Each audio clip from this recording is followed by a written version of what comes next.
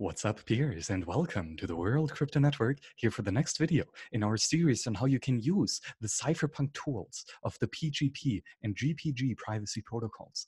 And we've already done the setup, a very secure one actually, and I already showed you a bit how to use it, especially in the command line. Well, today we're going to dive in a bit more on how we can get keys and how we can manage them in the graphical user interface of the GNU Privacy Assistant. So for this, let's jump right into here the screen share. And as you can see here on the left, we are at a .onion site for a openpgp key server. And we are looking for the PGP key of Peter Woolley. And we can look this up either by his name or by his @gmail.com email address. And the cool thing is that we can do it over a key server, right? That would be, let's say, the convenient means. But especially you could, for example, get this key somewhere else, right? Print it out on a piece of paper, or hand it to you on a USB stick, or send to you over email. It really doesn't matter. You just have to get access to the information, and the way how you get access is not really that important. Of course, always make sure that you're using Tor and other services to protect your privacy, because, well, why not? So when we search for this, we actually see here that there are several different keys. Here, one was created in 2008, and one in 2014, and one in 2015.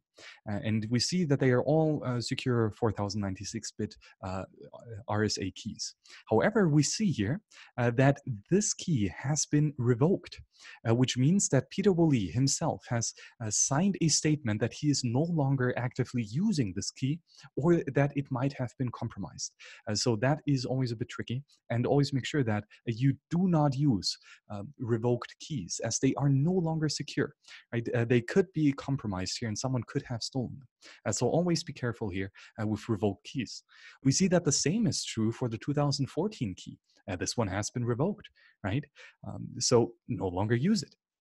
But we see that here, this 2015 key has not been revoked, right? And it is on Peter's Gmail address, and we can see his fingerprint right here.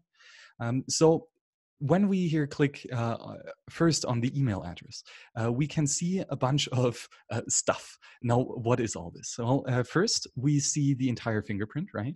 And the user ID of Peter Woolley. We see that he has himself signed the validity of this subkey here with his master key. And we also see, though, that a bunch of other peers have signed Peter's private key as well. And again, what exactly this means and how this web of trust works, we're going to get into a future video. But we can see that, for example, Gregory Maxwell assures that this is actually Peter's key, or Matt Carolla, or Peter Todd, or Rusty Rosell, or Marco Falke, or Vladimir van der Laan, or many, many different people who I personally actually do trust quite a bit, have attested that this is actually Peter's key. So I can be rather certain that it actually is, right? It would be really tough for Peter to fake all these signatures. Well, it would be pretty much impossible. So that is nice. And then when we click here on the key ID, we come up to this entire really, really, really long ciphertext. Okay, this is quite long, because this contains all the data that is shown here in here, right? It contains all the signatures, all the subkeys, and so on, are contained in this ciphertext right here. Now, let's make that window a little bit smaller so that it's actually usable to scroll down. Very nice. So what we can do is we can select all this, right? I'm gonna take a while because it is really long. And make sure that you start above here in front of the stash and you end below. And then simply copy this entire text field. And now let's jump right back into the command line first. And we can do a GPG command with a double dashed flag of, first, we need to save this ciphertext here, this public key, locally on our machine. So we're gonna do a little file, just Peter PGP key.txt. It can be anything, right? And choose whichever editor you want to use, but this is only a really temporary measure, so don't stress it too much. We're going to delete the file in just a second. Paste the public key in here, press Ctrl-O to save the file and Ctrl-X to leave it. And now now we could see it, or And now we can add the GPG import command and then specify this text document as the key to be imported, right? And when we press enter now, we see that we have imported a key with 59 signatures, and we see that it's a public key of Peter Woolley with this email address. And we have in totally processed one key, and we have successfully imported this one key with exactly this key ID. Pretty good. We are done, right? And now when we type in pgp/key or dash key, then we see that the last one edited here is the key of Peter Woolley. So we know that this here is his master key with the certificate, and the all the 3 subkeys are here as well. So this is awesome. And you can also see that I have a bunch of other keys as well, starting with my own, and then all the good Bitcoin peers that really you should be watching, and you should have the keys, especially when you use their software. But of course, the command line is not always as intuitive. And I also do prefer having a graphical user interface every now and then again. And the GNU Privacy Assistant is a phenomenal pre-installed and pre-packaged software that comes with every Linux distribution, I believe, at least with a GNU distribution. And it basically shows your entire keyring. And now when we refresh, we actually see Peter Woolley's key here as well. So first, we can we can pretty much do all the command line stuff in here as well. But of course, the graphical user interface is never as detailed and as precise as the command line is. And especially when we want to make a secure setup, I do not suggest creating your keys here in the graphical user interface. But it is possible, right? Absolutely. Okay, then we could also delete keys, right? And we can sign keys, so we can be one of these many peers here that sign Peter Woolley's key. That would be possible, right? We can also set the owner trust, and again, the web of trust we're going to explain much more further. And also we can import keys, right? That would be here the file that that we have created, the txt file that we have created. Yes. Okay. And so let's get here what this actually is all about. So we can see here the different keys. So if there is a blue key, that is a public key, right? That is the key that we've just downloaded here. And we can't really sign anything with that or decrypt anything, but we can encrypt messages to appear, and then so that only he can read it. And you can see that I have a bunch of different public keys only of a bunch of peers that I want to communicate with. However, I also have here a blue and yellow key. So that is both the public and the private key. And that is, of course, my own key here. Yeah, we also see when it was created, really important, and if it expires. And because this here is my master key, it does not expire, which is quite nice. And again, owner trust, and we see this as well. We're going to talk about this much more. And validity. Again, owner trust and validity deserve their own videos, but basically because we have because I have generated this key, it is fully valid. And it shows the name and the email address. And so pretty much the same here for everyone, which is quite nice. And you can sort all sorts of things. You can toggle right here the brief key list and the detailed. And as always, I would advance to check out or I would advise to check out the advanced features always. So for example, if we go into my key, we can see here in the details that there's both private and public parts. And this is a certification, a signing, and an encryption key. Authentication as well, we'll see that later. Again, we see the username and the fingerprint as well as the key ID, and we see that it does not expire, and all the owner trust and the key type and creation. Basically, the details here is showing this line all over again. But we can also see signatures if they're there. So there are a couple IDs that I've deleted because I do not want to dox them that have signed my private key already. And that means then also, right, that you can somewhat trust my private key if you trust these signatures somewhat. So yeah. We also see here the different subkeys that are available. So first, this is one subkey that is, or all of them are valid, are RSA keys, and are created on the same day. We see that this one expires never, and that is the certificate key. And this is not stored on the YubiKey. Okay, so I do not have this private key stored locally. And however, then we see that right here, this is the signing, this is the encryption, and this is the authentication key of all my subkeys, which is quite nice, right? And we also see right here at the T that they are on a smart card. They are on the YubiKey. And here is the card ID of the YubiKey. So I have all of these three keys on the same YubiKey, which is quite nice to have. And tofu is not really that important. Okay, but the same here is true for all the other keys, right? So for example here, Mario Falco's key, I see that he actually has also one expired key.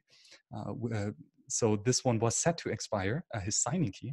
And so he's generated two new ones, actually one 3072 bit RSA and one 4096. I'm not sure why he created both. Maybe he needed two different signature keys. Yeah, but this is pretty much how we can check out all our peers that we have here in our key ring. And now when we want to, let's say, encrypt something or decrypt something, if we want to use this tool actually, what we are going to use is right here, open the clipboard. And that's going to pop up a new little white black box or blank box, which we can sign or which we can play with. So this is basically a text field which we can write stuff in. So for example, your keys, you know where this is going. Your Bitcoin, your node, your rules. Okay, and same applies, of course, for your informational keys as well. And so we can now, of course, cut and copy and paste and all that stuff. But for example, we can sign this buffer text. Right, so when I do that, it's going to ask me with which key I want to sign it. And this would be right here, all right, my key. So I press OK. And now it's going to wait until I physically touch the YubiKey. And right here, then we have the clear signed message. So first we see the message, right? And that it was hashed with SHA-256. And then we see the signature, which is quite nice, right? And then what we could do is, for example, check the signature of this buffer text, which we've just created with here the little looking glass. And when we press this, we see that, yes, this is actually corresponding to this key ID, which is a valid signature of this user ID and a good signature by Max Hildebrand. Perfect. So we know that this signature was actually done by my key. And of course, well, we could use other keys as well. Okay, we can also encrypt this buffer text. So this would mean that we use, for example, let's send this to Nopara because he really needs a Oh no, actually, let's send that to Rodolfo, right? He's building own keys, so or key storage solutions as well. And then we are going to encrypt this information so that only he can read it, or well, only he who has his private key can read it. However, we can also toggle on here, or well, actually, let's do that first. And we can see that there is a prompt going to come up if we really want to do this. Again, key ID, fingerprint, triple and quadruple check this, if this is actually the person that you want to send it to. If yes, perfect. And we have a ciphertext, right? Cool. And now let's try to decrypt right here. Let's try to decrypt this buffer text. And the library returned an unexpected error. We do not have the secret key to Rodolfo's public key. No, really? That's a shame. Okay, so unfortunately, we cannot read the ciphertext, which really does suck. But let's type it in again. Your keys, your Bitcoin, and your node, your rules. Perfect. And now, so what we could do if we again encrypt this buffer text, or actually let me copy that I don't always have to retype this. So again, if we want to send this now to Rodolfo, but we want to prove that this secret message actually is coming from us itself, then what we can do is that we can first sign this message, right, as we did earlier, and then encrypt this signed message to Rodolfo's public key. And this is basically what this is going to do. So we're going to sign with my key, my private key, and we're going to encrypt it to Rodolfo's public key. And when we do that, it's again going to ask us, are we really want to do this? Yes. And now again, I have to two-factor with the YubiKey. And now we have the ciphertext. And the signature text is kind of hidden in here. So from the outside, only seeing this here, I have no clue what is in here, right? And I have no clue if it is a signed message or not. I just know it's ciphertext. It could be anything, right? So quite nice. Then, though, let's encrypt something to my public key. So right now, we can, again, using the same, and actually let's sign this as well, so we can see how both would look. And pressing OK. And of course, I need to sign this, again, with the YubiKey. And this is going to be the ciphertext message that we get out. And now what we can do is we can end or decrypt here. We can open the little envelope. And now, again, I would have to two-factor, touching the YubiKey. And we would see, perfect, it is your keys, your Bitcoin. Oh yeah, actually, little thing that the sign and verification does not show here in this private, the graphical user interface. So let's do that again, both encrypting it to my public key and signing it with my private key. Now, if we do that again, we're going to get the ciphertext, perfect. We're going to copy that, and we're going to do a little file where we're going to save this. Okay, and then we can GPG and then verify cipher. I'm not exactly sure. Okay, so yes, we see that this was signed by the public key of Max Hillebrand, and it is encrypted data. And enter file name. Okay, and I kind of messed it up here. So what exactly is that? Is it decrypt with the signature, with the YubiKey? Okay, perfect. So now we have that. So we see that it was encrypted with the RSA key of my public key. So this is the public key of me. And this is the message, your Bitcoin, your rules. And we also see it's a signature made here on Wednesday, February 2019. And at this time, and we see that it was using this key here to sign this text, and we see that it is a good signature for this key right here, which we ultimately trust.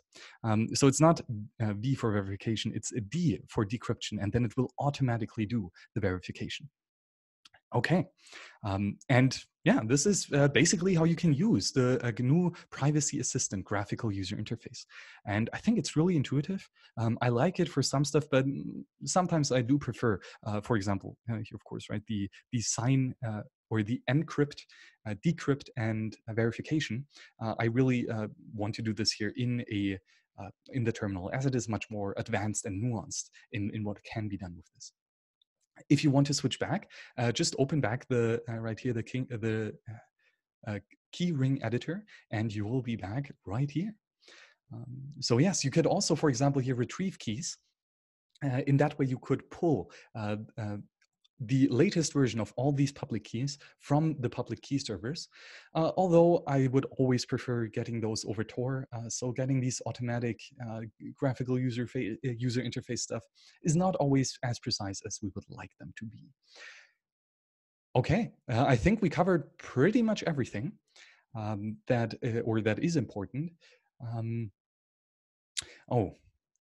Backup, yes, that is actually something nice. We can do for the private key part here, backup. And then we can back up the actual secret keys here to a file or to a repository, whatever it is. So I'm not going to do that because it's actually not possible as the YubiKeys store these private keys. But if you would generate, or if you would store the private keys here on the hard drive itself, this could easily be done. So yes, this looks like pretty much it. I think we covered it. Again, download look for these public keys here on Tor key servers, and then check out who else is in the web of trust right here. And if you trust these people or if you know them, and then also copy this really, really long ciphertext and into a text file, and then you can import the key, which is quite nice. Maybe a little thing on how else you can share your information, your key information, and that is, of course, as we said here, with the public key server, but also something that I think is really, really cool is right here, just a little slip of paper that is right here for me, of course, right, black on black, because why not? Well, gray, black on gray, and it shows my name, my email address, the type of key, and the creation and expiration date, plus the key ID. Well, sorry, not the key ID, but the hash of the key or the fingerprint. Right here. So if I give this is kind of like a cypherpunk's business card. No ICO shilling, just sharing valuable tools that help us defend our privacy. So this is really, really useful. And I have a bunch of them, right? You can just print them out. Why not? And the cool thing is that with this, you can easily give that to someone in person. They can actually verify if it is you, right? They can look you in the eyes. Okay, is this actually Max Hillebrand? Is he being forced to give me this key, or is he under duress, or just in general having a good gut feeling? So having these paper slips is extremely useful, and I carry them with me everywhere as business cards, literally, and especially at Bitcoin events where peers are actually using these tools, right? Because unfortunately, not too many people are using GPG, and we need to change that. Well, let me rephrase that. Not too many people are using GPG the way they should. Everyone is using encryption in the back end, right, where it's hidden behind graphical user interface and a bunch of security holes, but everyone is using it, right? However, now the path that I showed you just in the last couple of videos is how you can use GPG properly, both the setup and the use, right, with the YubiKey. And I would say here, paper slips are definitely a part in how you can use GPG securely. And again, Web of Trust, future video that I still have to do a bit more research before I can make it. Okay, peers, thank you very much here for joining me again on the World Crypto Network. For one of we're about to finish up actually here on the GPG videos. I think we covered it pretty well so far. Some few parts are still missing, but I hope you're enjoying it so far. I hope that these really application-oriented videos are helping you in your path of understanding here and discovering what Bitcoin and cypherpunk philosophy is all about. And yeah, GPG, powerful tool, especially when it's used correctly. So yeah, use it. Why wouldn't you? Peers, thank you very much for joining, and see you on the next show. Bye-bye.